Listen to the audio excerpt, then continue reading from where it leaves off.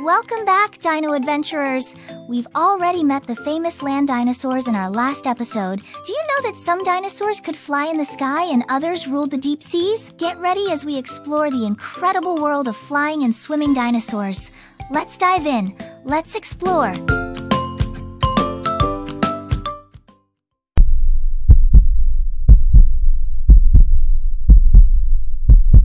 Welcome to the world of flying and swimming dinosaurs.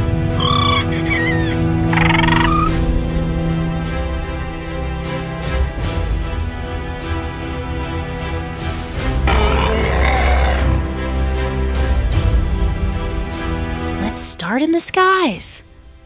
Meet the Pteranodon, a giant flying reptile with a wingspan as wide as a small airplane.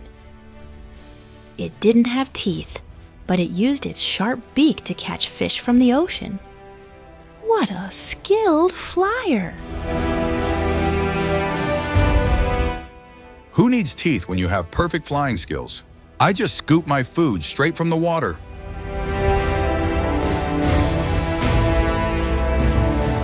Now, let's meet the Quetzalcoatlus, one of the largest flying animals ever.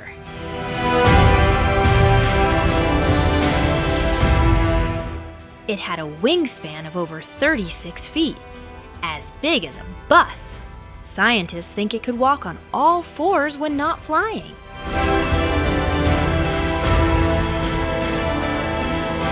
Flying is great, but sometimes I like to just walk around and surprise everyone with my size.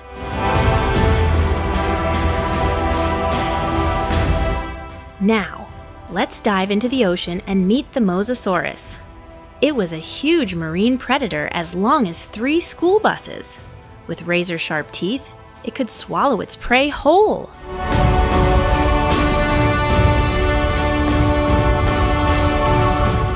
You wouldn't want to go for a swim with me. I'm always hungry. Meet the Ichthyosaurus, a sleek, fast swimmer that looked like a dolphin. It could hold its breath underwater for a long time and had big eyes for seeing in the dark depths of the ocean.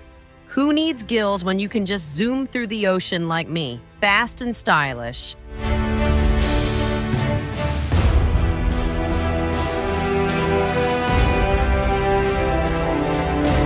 Check out the Plesiosaurus. It had a long neck and flipper-like limbs to glide through the water.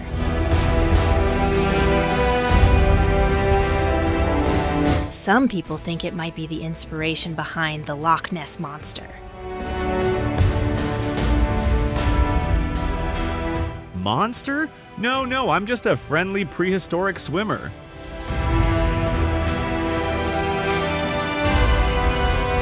Here's a mind-blowing fact. Did you know that pterosaurs aren't actually dinosaurs? They're flying reptiles.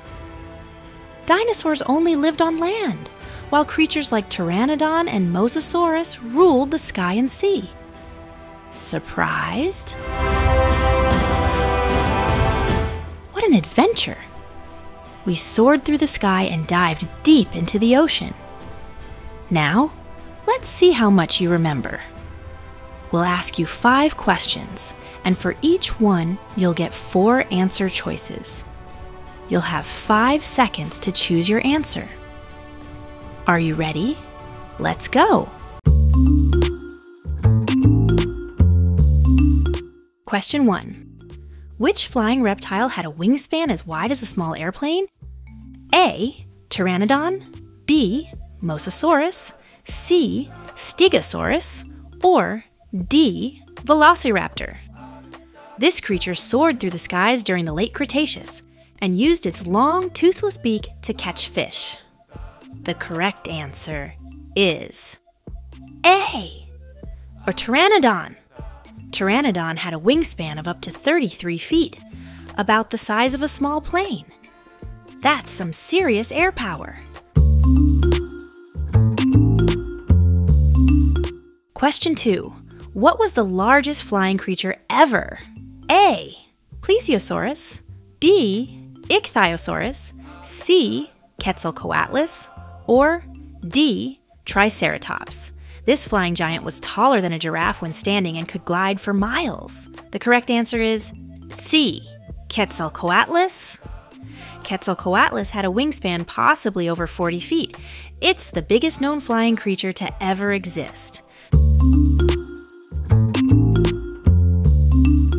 Question 3. Which marine reptile looked like a prehistoric dolphin? A. Ichthyosaurus, B. Mosasaurus, C. T-Rex, or D. Velociraptor. This sea reptile had a streamlined body and a long snout, perfect for swimming fast and catching fish. The correct answer is A. Ichthyosaurus. Ichthyosaurus means fish lizard. It looked like a mix between a fish and a dolphin, and it was built for speed. Question 4. What did the Plesiosaurus use its long neck for? A. Swinging at enemies, B. Reaching for leaves, C. Looking for food while swimming, or D. Flying through the air. Its super long neck helped it sneak up on fish and other small prey under the water. The correct answer is C. Looking for food while swimming. Plesiosaurus used its neck like a periscope to spot prey. Very clever underwater hunting. Question 5. Are pterosaurs actually dinosaurs? A. Yes. B. No. C. Maybe. Or D. I don't know. Even though they lived at the same time, scientists classify them in a different group. The correct answer is B. No! Pterosaurs were flying reptiles, not true dinosaurs. They belong to a separate branch of prehistoric reptiles. You did amazing, Dino Explorers. Now you know all about flying and swimming prehistoric creatures. In the next episode, we'll uncover how dinosaurs became extinct and how scientists discovered their fossils. Don't forget to share with your friends, like, and subscribe for more dino discoveries. See you next time.